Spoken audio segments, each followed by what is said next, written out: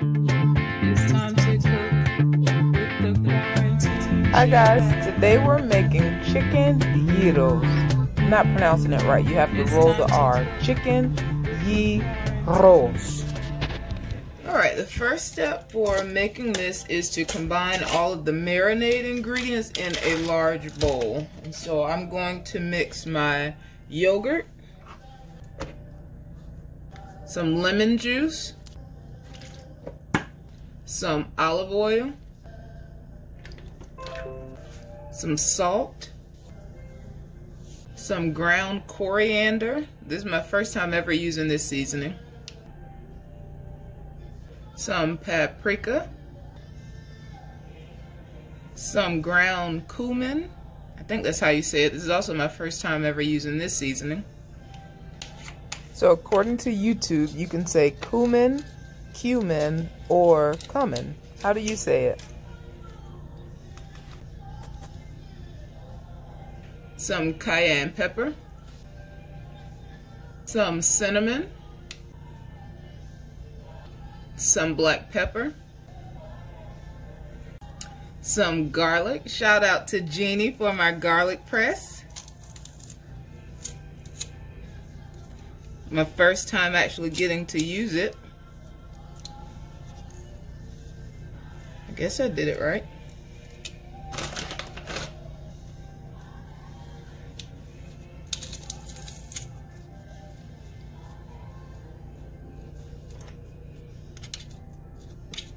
Alright, now that I have everything in the bowl, I'm going to give this a good mix.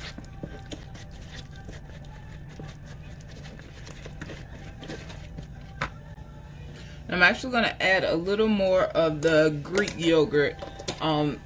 I was only going to do about half of the recipe, but I just realized that I did half of the yogurt, but I did the full amount of the other ingredients. So I'm going to add the other yogurt. Alright, so the next step is to take my chicken and put on this cutting board. I'm using 3 pieces. And I'm going to take some plastic. Gotta wash my hands, I should have used my left hand. I'll be right back. So I'm going to take some plastic and put over the chicken. Cover this.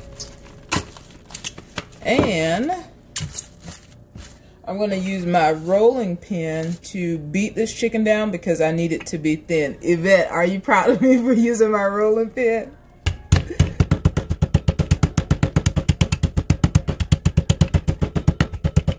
Alright, so it looks thin enough.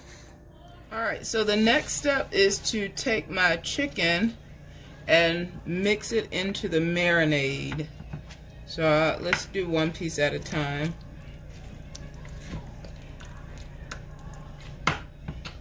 This one in.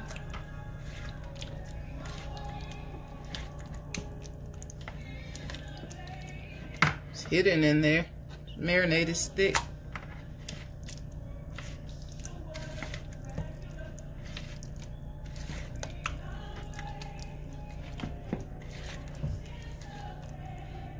All right.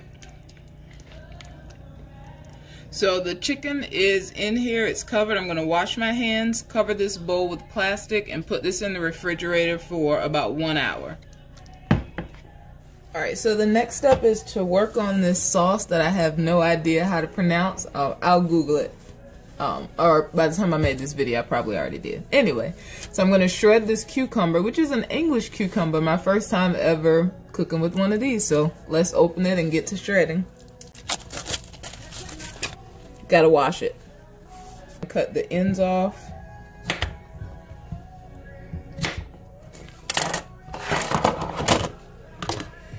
And now time to shred.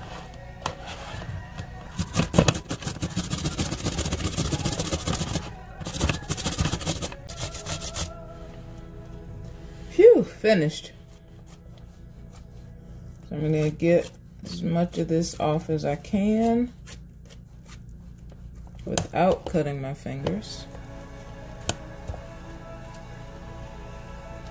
Alright. And now I have to get rid of the juice, some of the juice. So I'm going to put all of this in paper towel and squeeze it out.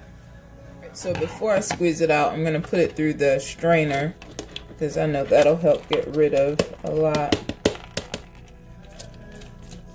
Alright, so now I'm going to put it in the paper towel. Actually, I'm going to put it in the paper towel to drain the rest of the water.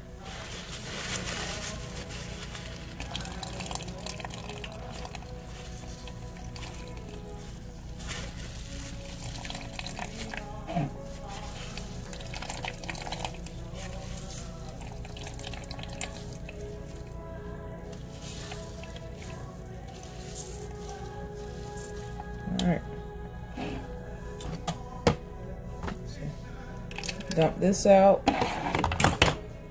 And let's hope the paper towel is not stuck to the cucumber. It's not. Woohoo! I'm not going to try to get that off because I don't want to eat paper towel. Alright, so here's my cucumber post squeezing. I'm going to wash my hands and then on to the next step. Alright, so to make this sauce, I need some Greek yogurt. I need some garlic. Shout out to Sharon for telling me about this, or Sharona as I call her. I need some lemon juice. I need some parsley. Instead of getting fresh parsley, I'm just going to use my flakes.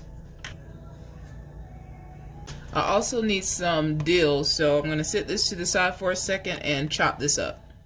So I've cooked with fresh dill before, but I don't remember if you only use the leaves or if you can use all of it.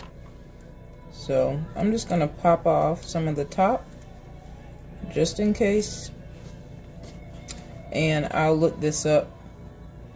And by the time I make the video, I'll know and I'll tell you. So if I'm doing it wrong, but you decide to make this, you could do it right. And I won't toss this away until after I know, because if I can still use the other parts of it, then of course I will. So let's chop this up. So I looked it up and I could have used the stem that I had. If I had a larger bunch or bundle of dill and it had the thick ends, I wouldn't use that part, but I can use the thin parts. Alright, so I only need 2 tablespoons of dill, so let's see how much I have.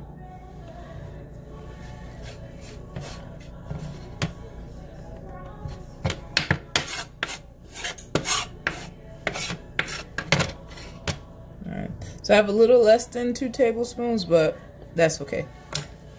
The next thing to add is a little salt and pepper to taste, and I'm only going to add a little. I found that this kosher salt is a little, it seems to be stronger than the other that I use. So I'm going to put just a little bit in it and some pepper. And now I'm going to mix this together well.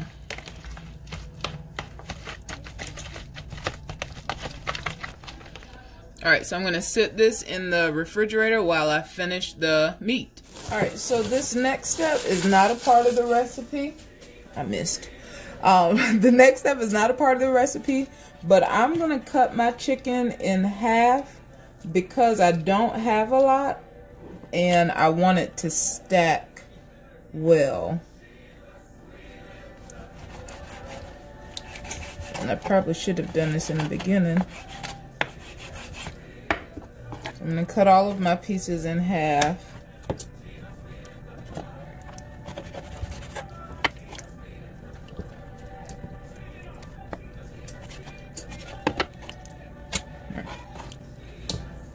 I'm going to wash my hands.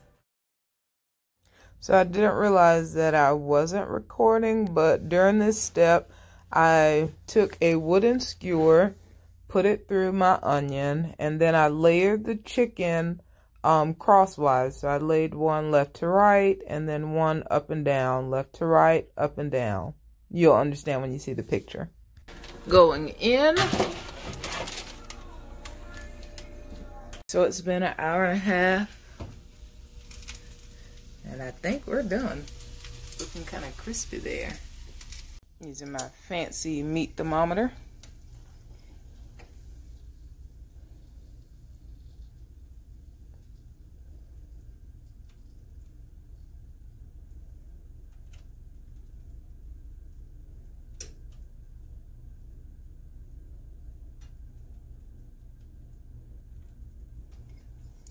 So we're definitely finished.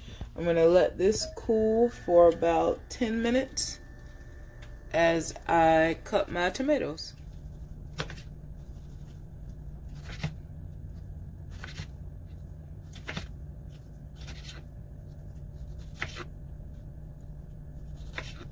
Alright, so now that it's cooked, I'm going to shave this on the side if I can.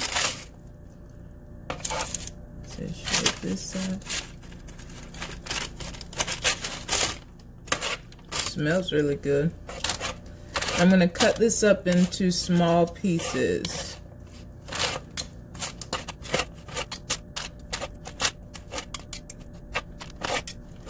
See, that should be enough for one sandwich. But just in case, let's cut a little more.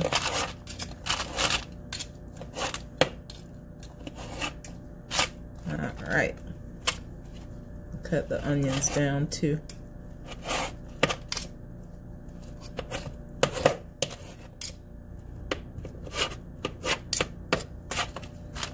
Alright, time to assemble. Alright, so let's put this together. I'm going to use some pita bread. And then I'm going to put the chicken on here.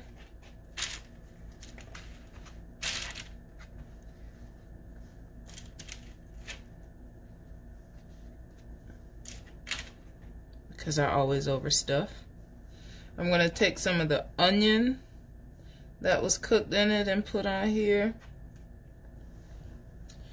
And I'm going to take some of my tomatoes that I put on and some tzatziki sauce. I looked it up. And I'm going to put some of this on here. And now it's ready to be folded and, most importantly, eaten. All right, it's time for my favorite part, just eating. Of course, I overstuffed it because I always do. Let's take a bite into my gyro. I was watching a YouTube video on how to pronounce it, and one of the guys, he said, that's the only way we will accept it. Gyro. So, anyway, let's bite into it.